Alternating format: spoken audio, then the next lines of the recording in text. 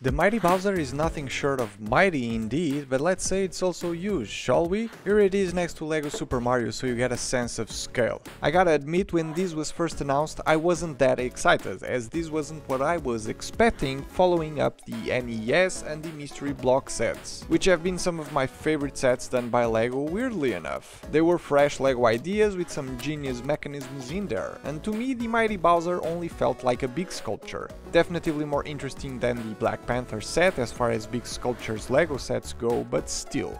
But over time it started growing into me as I realized it had a bit more to it than just being a big Bowser figure. Now the start of the build, going for the base Bowser rests on top of, got me in the wrong mood straight away. It was a good introduction to realize how big Bowser would be on top of it, but at the same time it felt way too big for what I thought it did.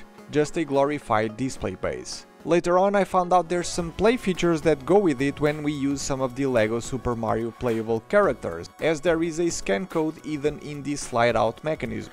But still, it could have been done smaller or non-existent at all, and it would bring the cost of the set down by about $20 or $30. Regardless of all of that, there's nice detailing in the form of the cobblestone details on top, next to the dark red carpet, I wanna say. There's some spiked details surrounding the base, and the towers on the sides with the dark red banners printed 2x2 Bowser tiles topped by some flames look alright. But even when you place Bowser on top of all of this, all of it still feels small, despite being big, if that makes sense. Bowser, on the other hand, looks amazing. His bright color scheme brought to life with relatively common LEGO colors is spot on. The yellow for arms and legs, white, green and tan for the shell, black and grey for the spiked accessories, red and tan for the face, though the bright green ends up being the more uncommon of colors used. In doing so, LEGO has probably made a lot of element recolors to get to this result, which is great for part collectors. Now, it's hard to keep track on new elements and recolors, but the legs and tail look amazingly shaped due to the use of fairly recent elements done in yellow, like the Porsche slope as I like to call it, and this 3x3 rounded corner slope, which this set has a lot of. The arms and hands aren't as nicely shaped in my opinion, but a lot of it has to do with hinged sections to pose Bowser, which I'll show later on.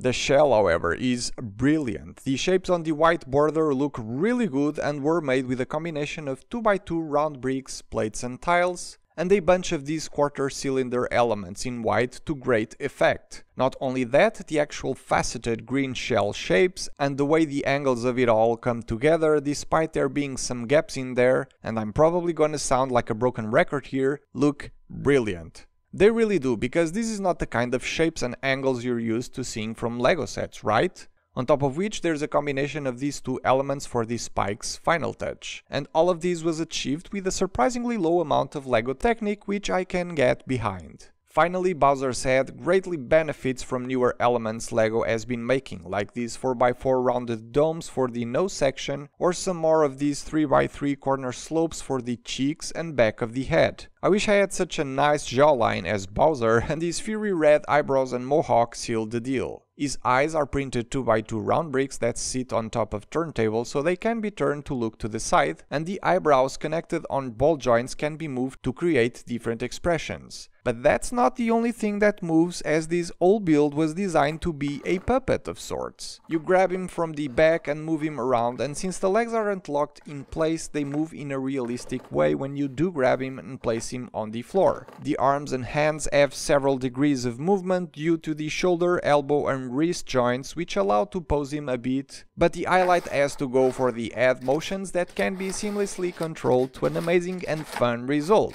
The opening of the mouth is controlled via this lever here, and the side-to-side motion of the head is controlled with a sliding assembly that can be pushed on both sides of Bowser to return it to its initial position. Now, you would be inclined to think that to achieve these, crazy amounts of LEGO technique and complex mechanisms have had to be used. But as LEGO Super Mario products continue to show me over and over again, they do all of their magic with relatively simple and straightforward techniques, which blows me away every single time. On top of it all, Bowser has a shooter on his mouth, so opening the mouth all the way will shoot a fireball that he probably would want to aim at Mario most of the time. Because Yeah, there's some extra play on top of the Puppet Bowser functions. If you remember, there's this hidden scan code that will trigger a boss fight. Mario will have to jump on top of Bowser to be able to defeat him. I guess this can be an interesting play for 2 players, though I don't think any kid would be able to comfortably hold Bowser as he is too big and heavy. As it looks like Mario has defeated Bowser and the winning song starts playing, it gets interrupted to start the second stage of the boss fight, in which Mario can't do a thing to him and only gets hurt. If Bowser destroyed enough stuff, these pillars might have fallen down, revealing a POW block, which Mario can jump on to disrupt Bowser, continue his attack and finally beat him.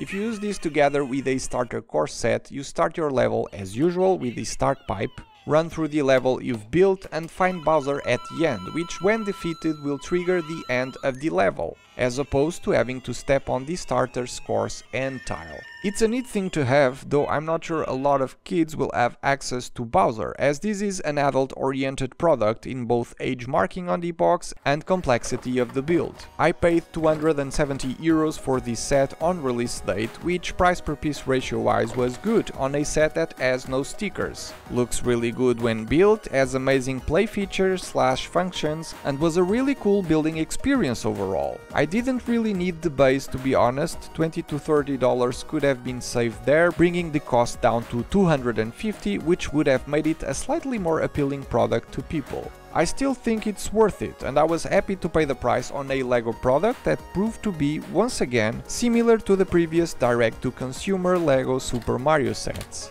Entertaining, fresh, and completely out of the ordinary when compared to, let's call them, the normal LEGO experience of cars, buildings and spaceships.